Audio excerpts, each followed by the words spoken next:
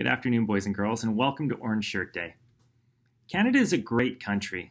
We have personal freedoms and opportunities that are the envy of the world. But Canada hasn't always lived up to the promise of freedom for everyone. Sadly, there was a time when our First Nations brothers and sisters were treated very poorly, and it's important as Canadians to recognize this fact and learn from it so that we can build towards truth and reconciliation with our First Nations brothers and sisters. I'm going to share a story with you now to help you understand what it was like for the boys and girls and their families as they experienced residential schools in Canada.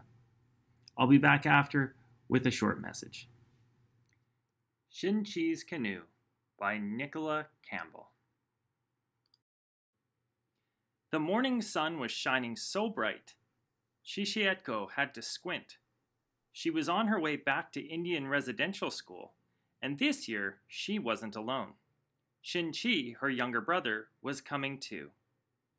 Yaya, Mom, Dad, baby Sholtetko, Shin, and Shishietko were sitting together on the porch, waiting for the cattle truck that would soon pick them up. Dad, it'll be summertime when we come home. Can you please build us a dugout canoe of our own? Shin said. My children, don't you like paddling with me anymore? Said their dad as he pulled them close. We love paddling with you, Shishietko said. But we're getting way too old, and I want to learn how to paddle all alone, said Shin, who was 6 years old. Last year, on her first day at Indian residential school, Shishietko had been punished because she could not understand the English words. Then they cut her long braids and threw them away and washed her head with kerosene. And so that morning, before the sun rose, Shishietko asked, Yaya, can you cut our hair today? Afterwards, Shin, Shishietko, and Yaya went up the mountain to put their braids away. When the cattle truck arrived, their dad tucked a tiny canoe into Shishietko's hand. My children, their mother said with tears in her eyes. If we could, we would keep you here at home. We would never, ever let you go. But it's the laws that force us to send you away to residential school. Yaya squeezed them so tight they could hardly breathe. We'll be waiting for you when you come home, she said. Then Shin and Shishietko climbed into the back of the cattle truck with all the children from their Indian reservation. Dust came in waves, getting in their eyes and in their noses, until they could hardly breathe. It followed the truck like a snake all along the valley. My Shin, we will not see our family until the sockeye salmon return. These are the things you must always remember, Shishietko said, gesturing to the trees, mountains, and river below. At night, when you go to sleep, remember the tug of the fish when you and Dad pulled the nets in and we made smoked and wind-dried salmon. Shin could not help himself. He looked at everything. The mountain with the trail that led to the caves, the deer in the field by their house. He memorized every fishing spot, the place where he caught the great big frog, the grasshoppers, the crickets, and the slugs, until the rattle bump of the cattle truck rocked him to sleep. Shin was dreaming when he heard Shishietko say, It's time to wake up, my Shin. When he opened his eyes, it was dusk, and all he could see was the dark silhouette of the church steeple. Remember, my English name is Mary, and your English name is David, and don't forget, we aren't allowed to talk to each other until next June. Shishietko gave him the tiny canoe that their father had made. This, my Shin, is for you. No matter where you go, no matter what you do, be careful to keep it hidden. When they got off the truck, the priests and sisters said, Juniors and intermediates, stand single file in separate lines.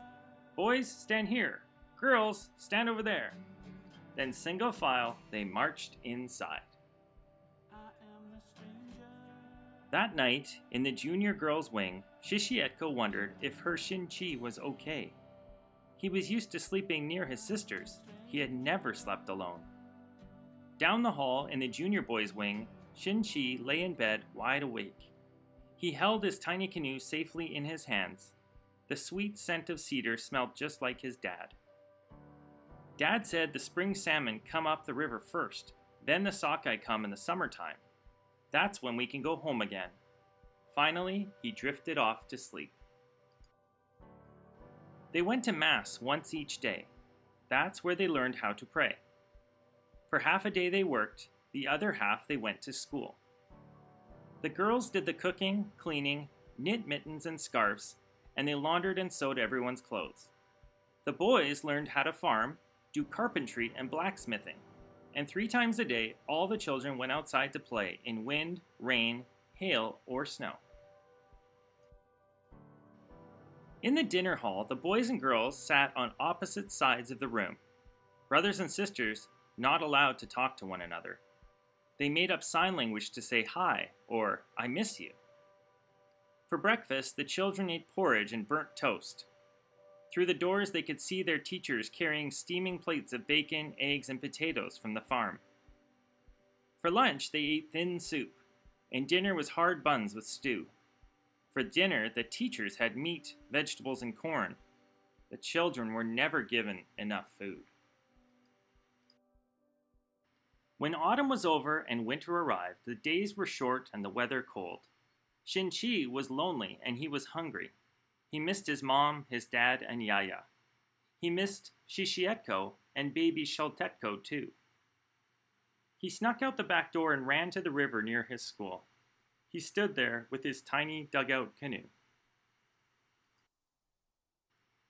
Shin could not help himself. He looked at everything. He listened to each crystal snowflake that danced down from the sky and fell on his face.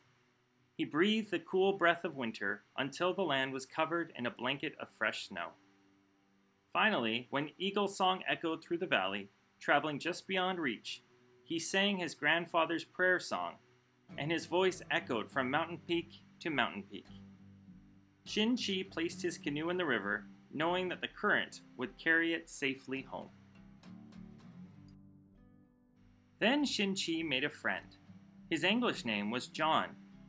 Little mischief times 2, they learned how to steal food. In the orchards, they found apples. In the root cellar, carrots and potatoes. To their delight, one day they discovered preserved cherries, only to realize that they had black olives instead.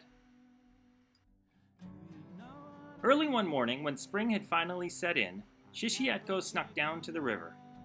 To her surprise, she heard her grandfather's song. Her Shin was already there with his fishing line.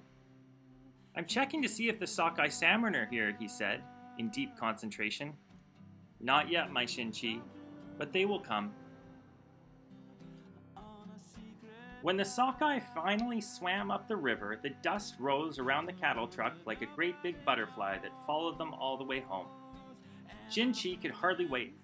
"Shishietko," he asked over and over again, "how much longer till we get home?" "Little mischief, you. We'll get there soon," Shishietko said with sparkles in her eyes. When the cattle truck arrived at last, their mother and Yaya ran to greet them.